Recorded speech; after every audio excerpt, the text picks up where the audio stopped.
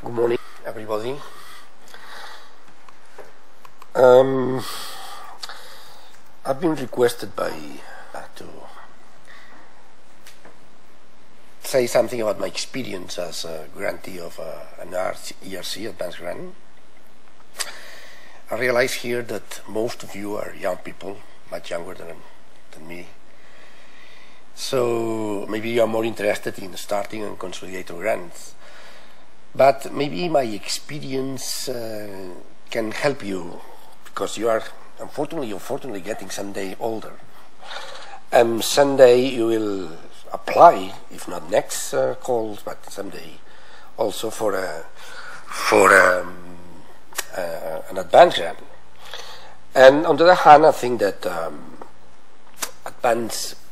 in general, ERC grants share a similar spirit in many aspects. So I think that there are not so many differences, maybe little in the profile, but also the spirit of the grants is relatively similar, although the procedures are also different. In ERC, in advanced grants, you don't have any interview as the ones that you have in other calls. But apart from that, also you have also to write the same applications, the same part of the application, and so on. So I got my grant in. Can you see? Yeah, I got my grant in the call of 2012, and maybe that's specific in this case. My call was on engineering, so I work, and I've always been working in research in engineering field. In fact, the title of the grant that I was given was on computational design of engineering materials. First, just as Antonio did, as he did, also I will present something about my profile, or my background. And first, let me tell you that I work at this university, at the Telecomunications of Catalunya, since many years ago. 32, I think, I started. And I work in the civil engineering school. It's called Enginyers de Camins. I've always been there. I've always made research on engineering fields, specifically in numerical simulation. And I do my research in one of the centers associated to UPC as an International Center for Numerical Engineering, CIMNE. And also, in addition, I do my regular duties as professor, teaching and so on, lecturing at the university, and I expect to fulfill also my obligations in that sense. But I think that the message, or my first message, is that I just work at our university, although I do my research in one of the centers that are associated to this university. UPC is a patron on CIMNE. And I do work on engineering fields.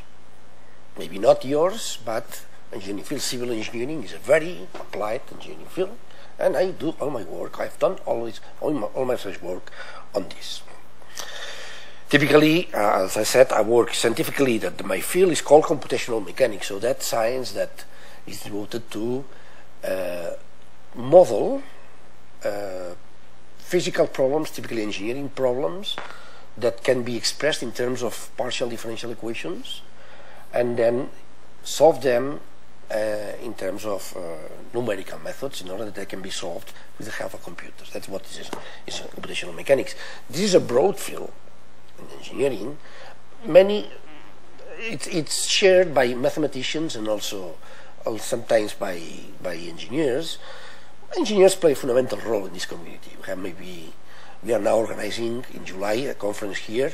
We expect 4,000 attendees in that, delegates in this conference. So it's a relatively broad community.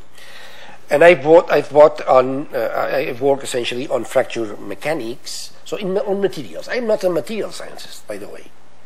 So my expertise, if any, is on computational mechanics, on using algorithmics, computers, and numerical methods, and so on, applied to different problems. So I'm not a material scientist, although my projects somehow plays around this material design. Well, I would like to as Antonio said did, I would like to present a little bit what was my my CV, so that part that I contributed in my application as a curriculum vitae. And I have to say, it's not here, yeah. That is what I did, that the CV that I presented as to 2011, as I said. I worked on the Department of Standard Materials at Civil Engineering School. I did all my career in UPC. Well, not my career. I got my degree, my bachelor at Tecnològic of Valencia, because it was so long ago that civil engineering was not offered by UPC at that time. Anyway, I came here. I did my PhD in UPC. And I've been professor here for 33 years. I started as assistant professor in 1979, and then I got my full professorship. I've done some sabbatical stages, not too many, unfortunately, because of my other obligations. That's a problem you have in the university. I did one sabbatical year in the States, in the Colorado University, and another semester in Stanford University years ago.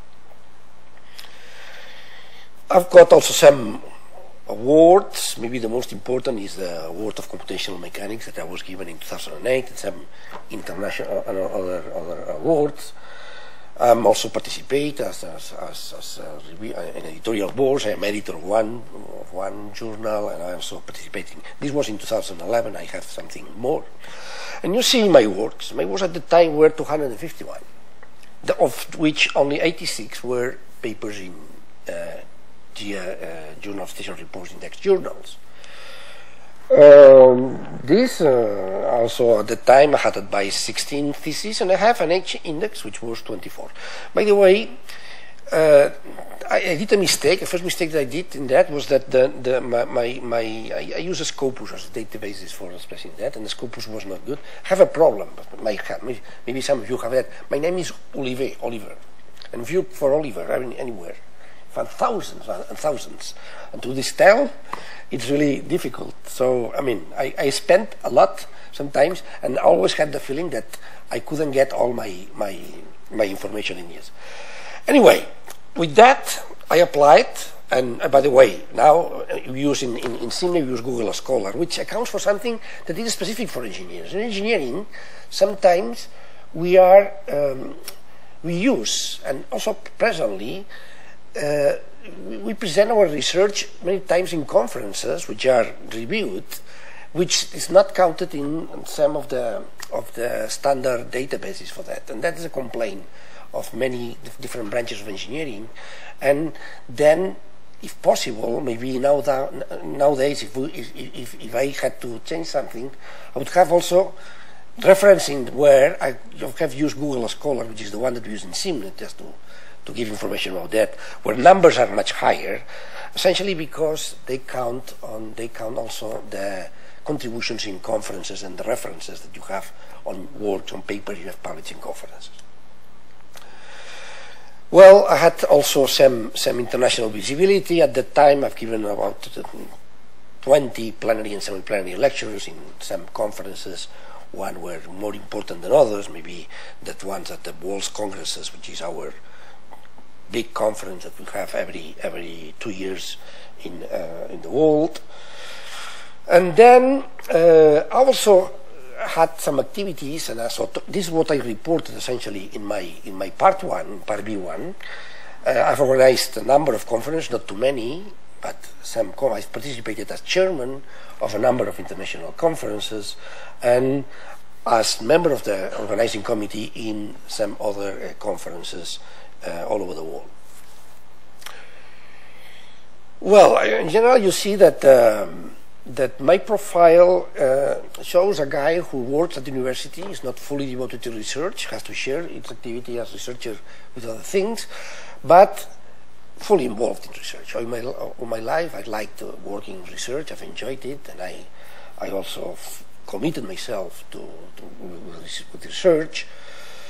I also, along years, got some international visibility. That is maybe one of the specs that is maybe different what is expected from an advanced grant from the guys, at least from the profiles I know of my colleagues that have got an advanced grant.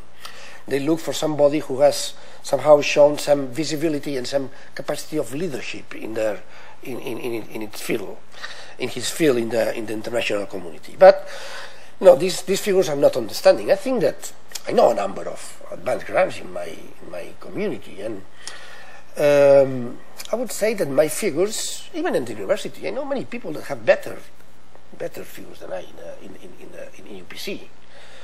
And so I won't say, I won't be too humble. I would say, okay, I'm active in research. I've been working in research for many years, but I know a number of people that have never applied to an advanced grant who have better figures than I. In that sense, they could have applied also to these kind of grants. In that sense, my message is going to try to be optimistic. So sometimes I've attended a number of these meetings, and sometimes I see the message that you receive is that this is so difficult. You have to be, a genius to get one of these grants. You have to be, a sort of Nobel Prize. And that's the message that I got the first time I attended one of these meetings. At that time, UPC didn't organize them, but it was organized by Yagaur, I think, many years now. And then a couple of persons from, I don't know where, and consulting came, and they got the message that without them you couldn't get and prepare a proposal, which I was in fact quite disappointed after that, because that's the message I got, and at that time I didn't apply because I got the message that it was too difficult and it was impossible. It was going to be impossible for me. And well, after that you see that it's possible.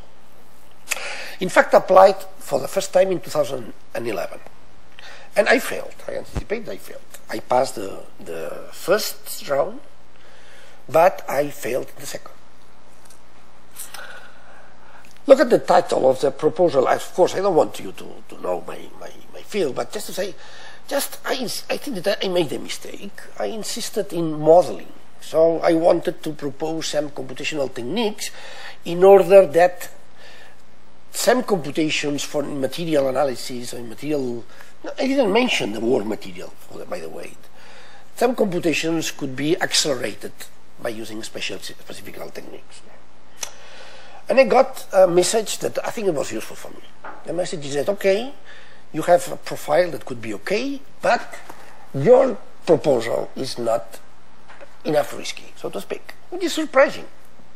Although, if you go to the web page of ERC, you see the word high risk, high benefit. This is an axiom of that.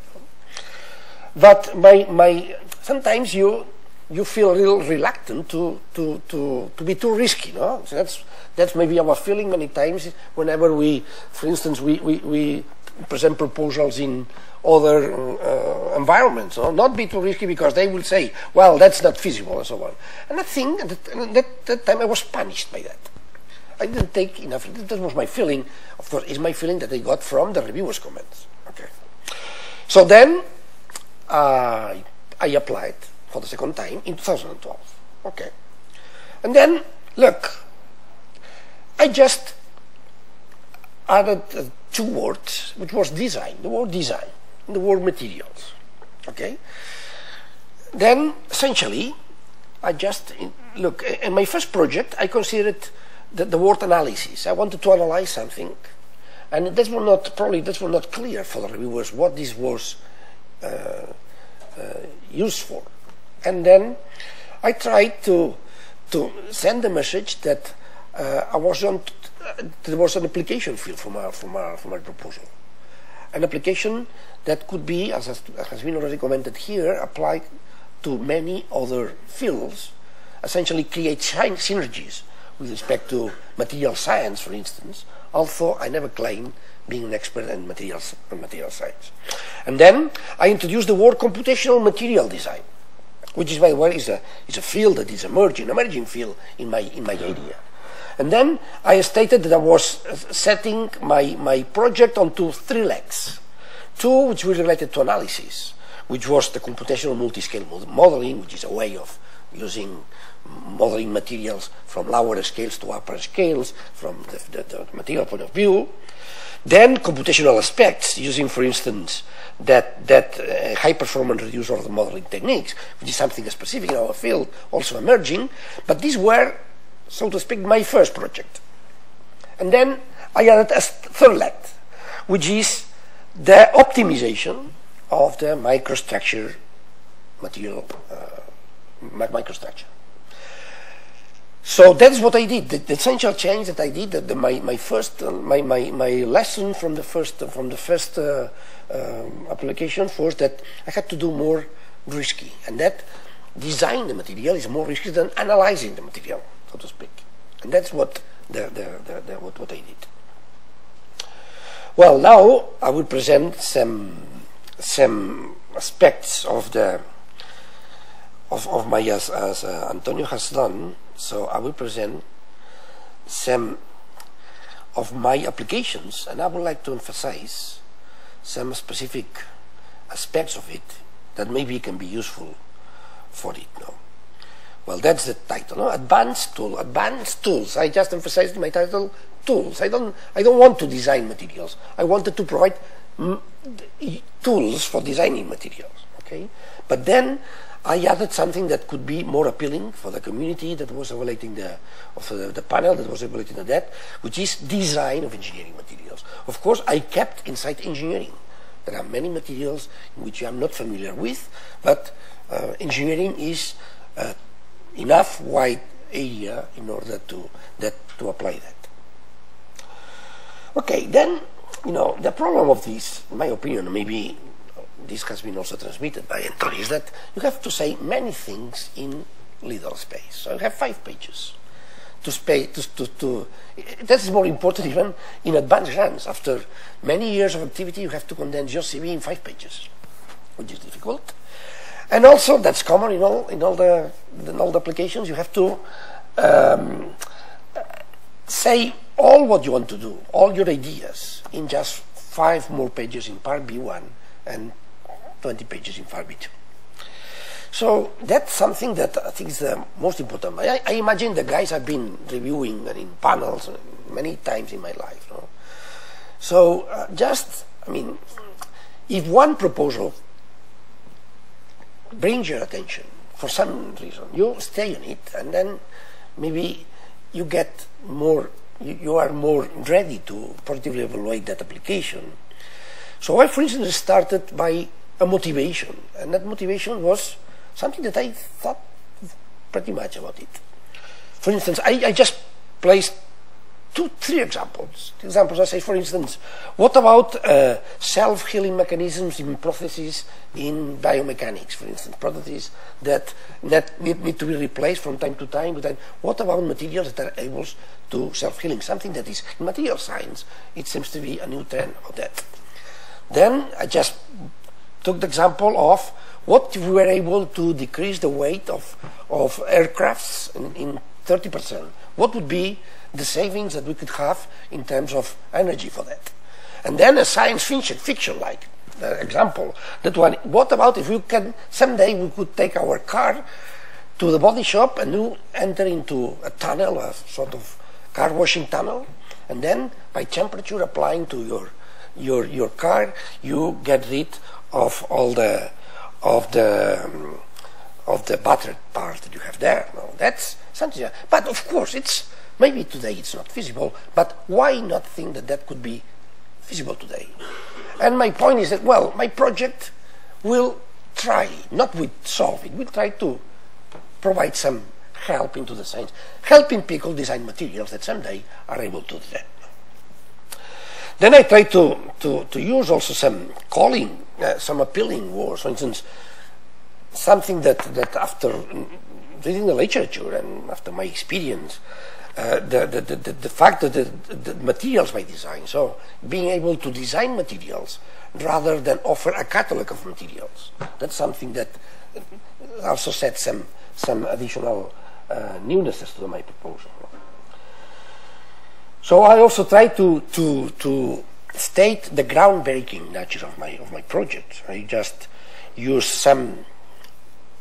I just considered the possibility of including some statements that I found in the literature, like that this Parkinson law, software applications will invariably grow to fill up increased computer memory, processing capabilities, and storage space.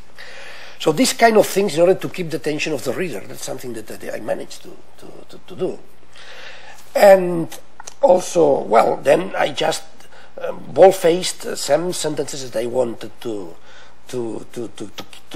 just highlight, and from time to time I introduce some figures that also, I mean, again, keep the attention of the evaluator. For instance, we said, well, eventually we should be able to increase the speed up of our computations in 5 orders of magnitude. Something that you can do maybe in months, you can do just in seconds. No? Of course, you cannot be so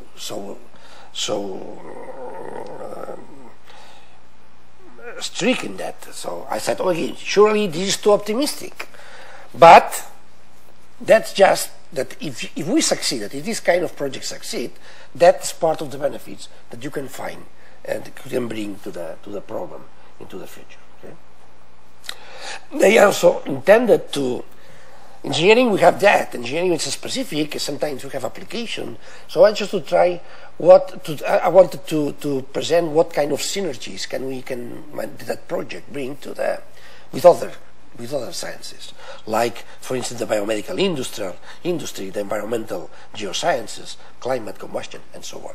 That's what there were messages that I was sending in my proposal, essentially to keep the interest of the reader on my proposal. Then I also try to send the message that I had thought about the proposal, and that I had a clear idea about how was I going to work, at least how was I going to approach the problem. No? And then I just placed an item on methodological approach, and I set diagrams like that I repeated also in the second part. You would just say, well, my project is like this 3-leg table, which has 1 leg in every of the areas I'm going to explore, and then there is something that has been explored, but something that is going to be explored, the frontiers. I just introduced the word frontiers to cross in my application. And then I specified what are these frontiers, what are the challenges that I expected to find in that project. And then these are more technicalities. I tried to be not too much technical in that part, as has been also commented before, because I mean it's supposed that this part will be read by someone who's in your field but not completely in your field, so you cannot go to the very deep details of what we are doing. No? And then I insisted in that, no? How the project was intending to cross interdisciplinary frontiers that otherwise wouldn't be crossed, or so far hadn't been crossed. And then I sent this kind of matching. As also, I tried to include some ingredients about assessment of my project, to see, well, what will say if that my project has been successful or not. And I also did that. The host institution, as you said, someone asked here, how is the host institution? I just say a few words about that. And I think that this is not a problem. Essentially because, I mean, the project is a individual grant. So you can take this grant and execute the project in any other host institution. Well, this is first part 1, and just a few words about part 2. Part 2 is more technical. It's the one that is supposed to be just explored or read if you pass part 1. But of course, that was happened to me. Part 1 I passed. My first application, I passed the part 1, and I didn't pass the part 2. No. So I just extended what I did in the explanation, in the technical explanation of the project in part 1, now emphasizing, trying to show that I had some ideas not only on what to do, but also in how to do it. And then including maybe these three legs, description, emphasizing the domains to be explored and the frontiers to be crossed, of course, in the state of the art. I think that this at least is used for assessing how you know the subject, because anyway, probably some of the people that you are mentioning here are going to be in the reviewer, are going to be the reviewers that look at your program. And I also emphasize the dangers, the difficulties I expected to find, and well, anyway. Finally, I also did something that has been mentioned here. I also wanted to transmit the capacity, that I have a plan for the execution of the project. Of course, I also talk about the impact on the project, and let me tell you that I didn't invent anything. I did believe on what I was saying. So really, I still think that we can reach the goals and do what we wanted to do, we planned in the project.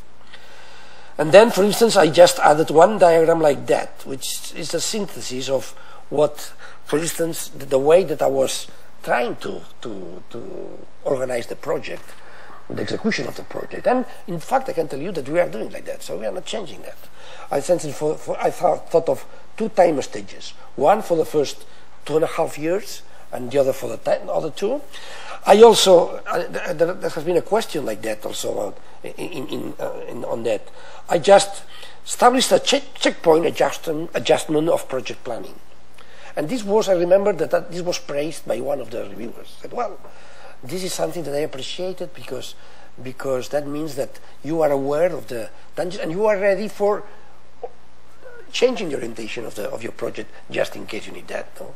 And also and maybe I think that Antonio has also said like that, I just established some strands looking at the different areas of my project and some interaction between them. So how I was thinking of managing the interaction of this project.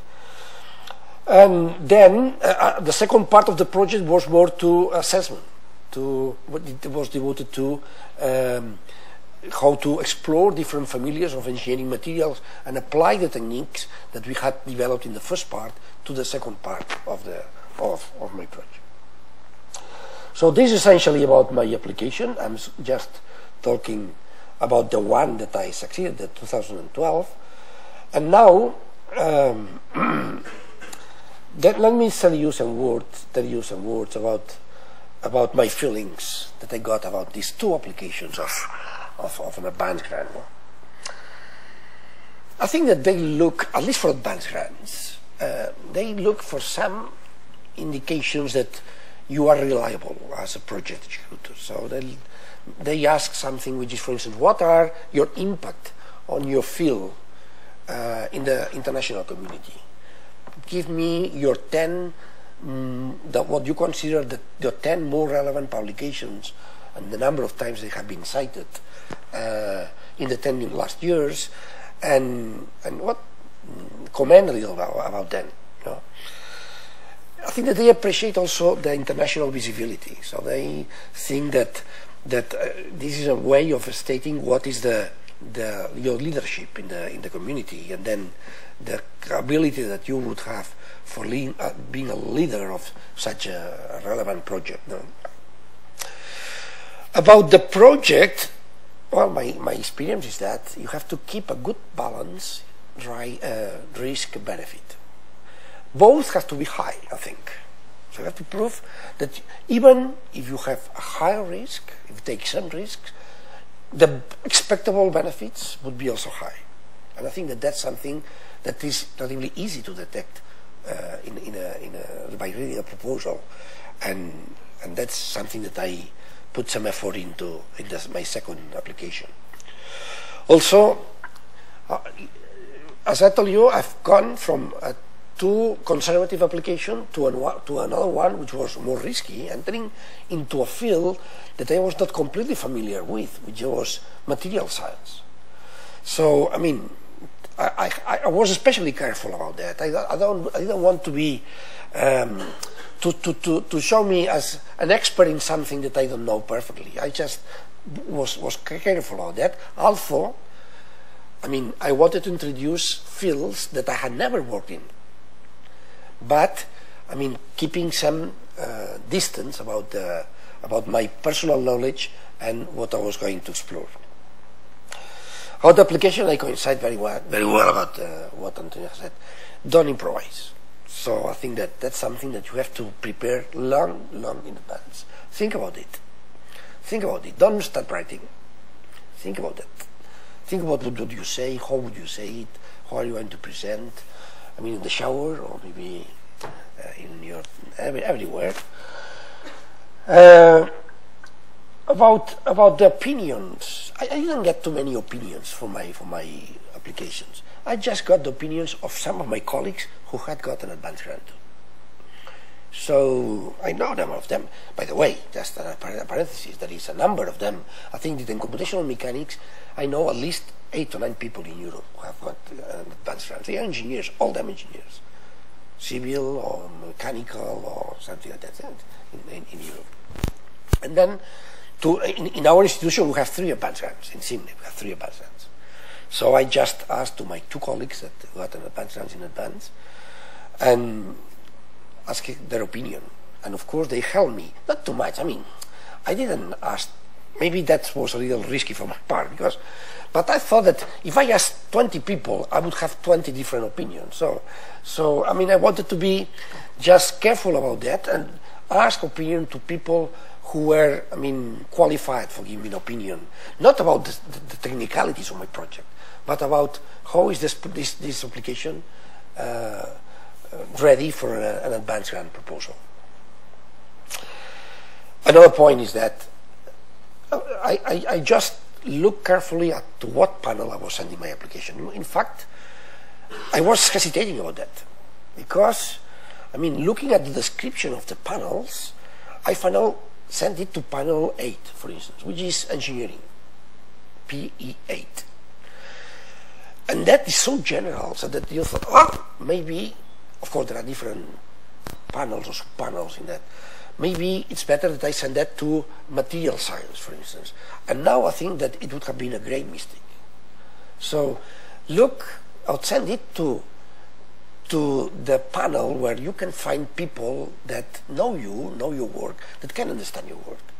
Even if you could feel tempted to send it to panels which are more appropriate to the title rather than to the contents. Okay, that's something that, and I'm glad about that. I think that I sent it to the right panel. And just a few words about what happens once you succeed in getting the project, which is my case. These really are beautiful projects. I've been along my life working in a number of projects in European calls, a number of them, did many years ago, so I know a long history of that. And in these projects you get what is written here, autonomy for research. So you get rid of the typical bureaucracy that you have more and more in European projects and also in other local projects. Every people controlling you, looking at what you're doing, sending reports after report. I mean, you feel here, the feeling that you get, I mean, it's just 1 year of experience I can report of. But my feeling is that, I mean, what is expected from you is that you do the project and you do it in your way. Okay? If you want to change the budget, you can change it. If that has permission, and that's something that, I mean, in general, they allow you to modify slightly. Sorry, the budget, the consortium. You know, if some of you have worked on European consortiums of projects, that's I mean, the time that you lose on arguing with your consortium, you have to do that, you have to do that, and that you have done. You don't work, you don't do what obligations are. I mean, you don't have anyone. You are the leader, you have your team, and you have to be in good agreement with your team, but no exterior forces acting on your project. Also, you don't have the pressure of a new officer also attending the meetings, which is my experience. And then the meetings were centered into, getting this guy happy with your work, and not about what the real work you do. No? Of course, they are very well financed. I got to say that I didn't restrict myself in the budget, and I got almost all the budget I asked for.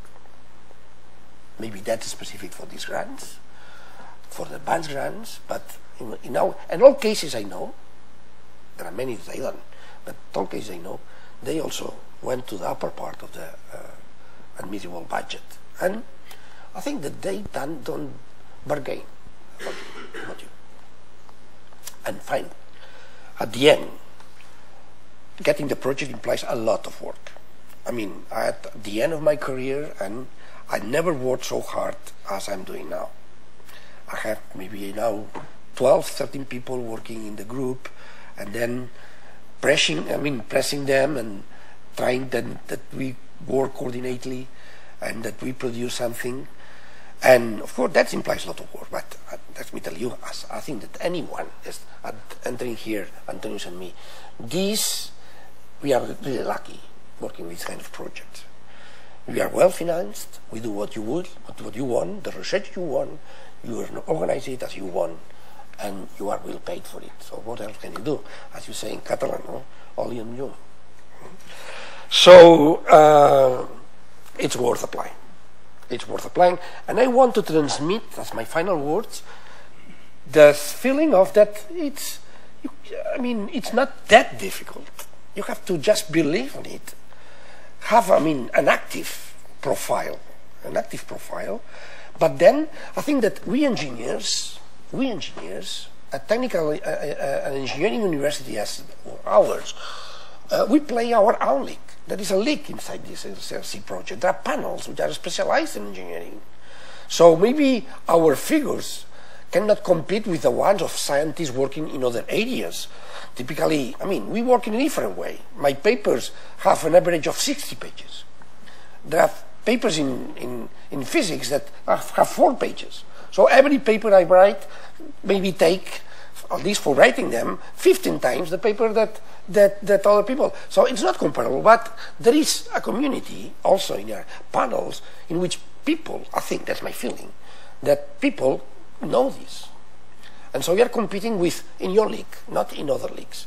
And in that sense, I think that we should be more optimistic. That's my message. I think that in our university, the university has some advanced grants. People from UPC I think that there are 3 people of UPC that have got advanced grants. Maybe they are ascribed as researchers to other research centers of the UPC, but they are UPC. They have our background, they work in our environment. So there are some people that have got this kind of grants. And I think that there are a number of people that could get it. That's not, I think it's just a matter of doing right things and being confident in getting these grants. Ready for your questions. Thank you very much.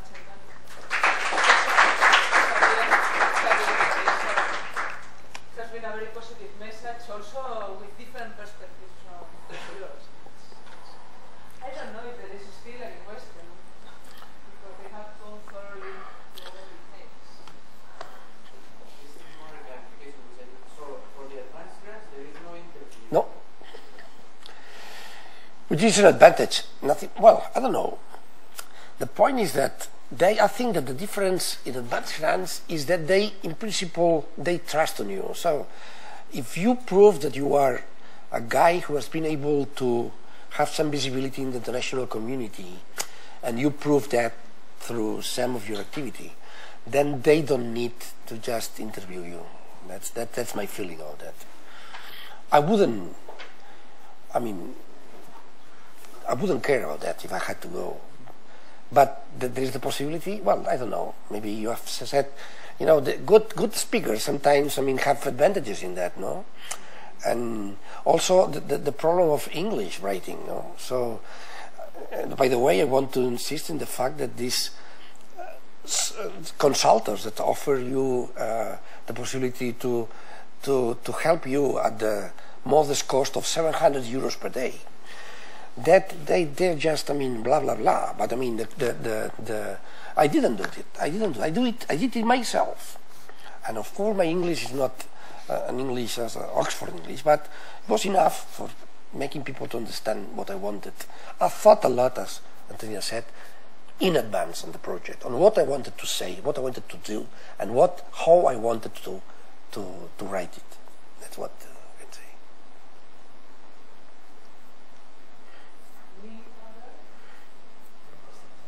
Thanks for the talk. These more engineering proposals, is it expected to be good in some sense that they have contacts with industry or I don't think so, because I didn't. And all people I know, of course, I didn't mention, I had, but I didn't mention, I didn't consider it relevant, because this is research, and maybe a little word about fundamental research, so to speak, but also in applied sciences. Okay, so, I mean, I didn't mention any of my contributions. So there is so little space that you cannot mention, but you have to be selective of that, and that's one of the things that I removed.